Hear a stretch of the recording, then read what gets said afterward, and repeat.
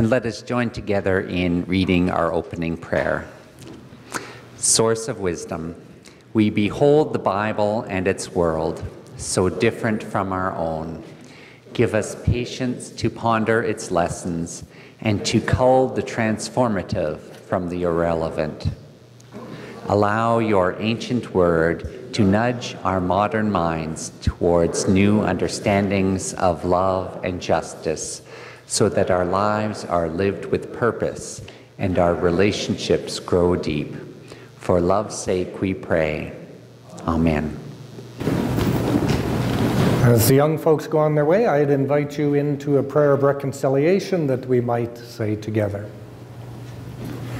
Patient one, so much of the ancient story is of your invitation and the people's stubbornness.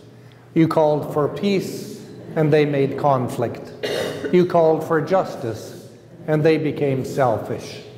You called for love, and they turned inward. It is frightening to recognize ourselves in those actions. Help us to scrutinize our lives such that we might yet turn toward you and your way of living. The world breathes easier when love abounds. Help us to be people who love.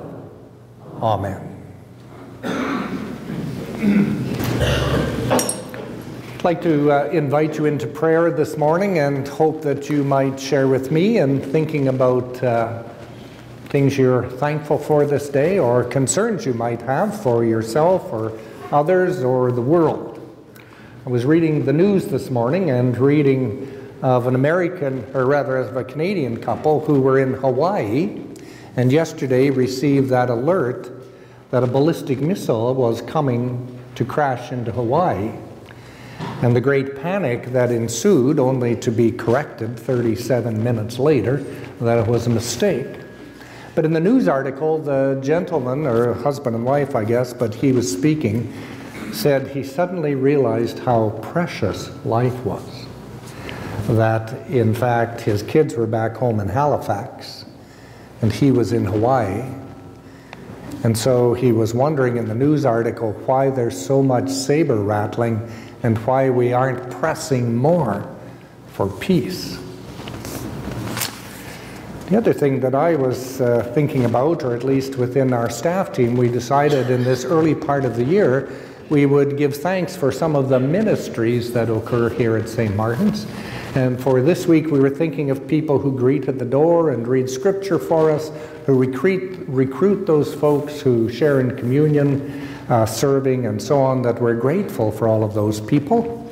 And we're also grateful for those who have facilitated a long-standing tradition here of operating the Good Food Box for the community CHEP program, the Health and Education, Hunger Education program. And so there's some folks who come once a month and facilitate the box distributions here, and in a way that supports distribution of good food elsewhere in the city. Much to think about, be thankful for, to pray for. I just wander around for a moment, and if you have something you wish to acknowledge with thankfulness or to hold up in prayer, please let me know.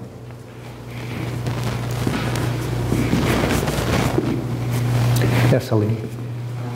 That Lucien's doing beautifully. Yes. Thank you for mentioning, Helene mentioned Lucien, her husband, who's been in hospital and is slowly recovering. And it reminds me also of Jean, who is also in hospital. And we pray for God's peace with them and certainly for healing. Yeah. Our good friend and neighbor Eileen in the hospital. Okay. For Eileen, who's in the hospital?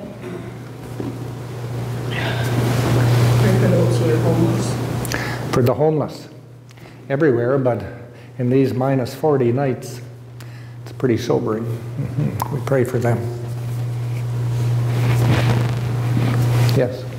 I am thankful that political leaders in this country reach out to all other countries and all people everywhere. Indeed. For the wisdom of political leaders, sometimes those two words don't always go together, But for the wisdom of political leaders, we've seen a lack of wisdom this week in the news. In fact, a terrible insult. So, yes, indeed.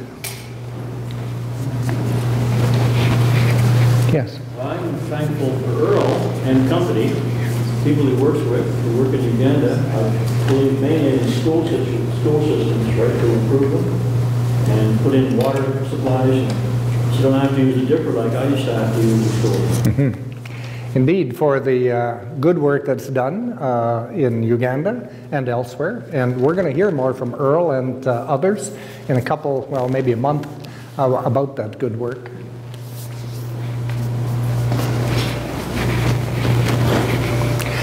If you would share with me for a few moments, and then we together might say the Lord's Prayer. Creator of life, we give you thanks for life itself.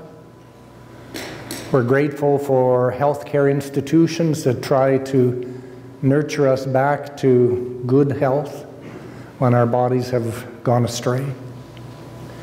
We're thankful for shelter and all the structures that support our society. We're thankful for such a simple thing as natural gas or whatever it is that heats our homes. But even in the midst of our thanksgiving, we're aware of others in need. We think of those here and elsewhere who do not have shelter. We are grateful for the Salvation Army and for the Lighthouse and for other places that open their doors to people who have nowhere to go, especially on these bitterly cold nights. We're thankful for people who work in Uganda and around the world attempting to create a sense of community, a sense of home, a sense of well-being for those who are in need of that and don't know where to turn. We're thankful for the many good gifts that you have given to us in our living, and we pray that peace and love, justice and fairness might abound in the world.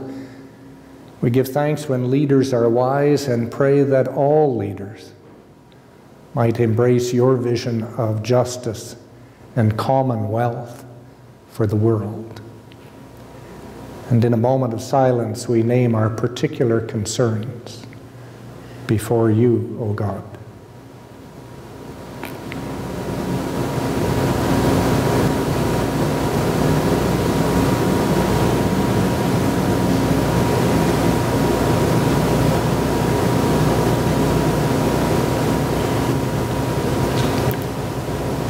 And remembering the words of Jesus, we pray together, Our Father and our Mother, who art in heaven, hallowed be thy name.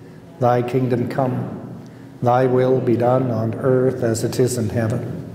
Give us this day our daily bread, and forgive us our trespasses, as we forgive those who trespass against us.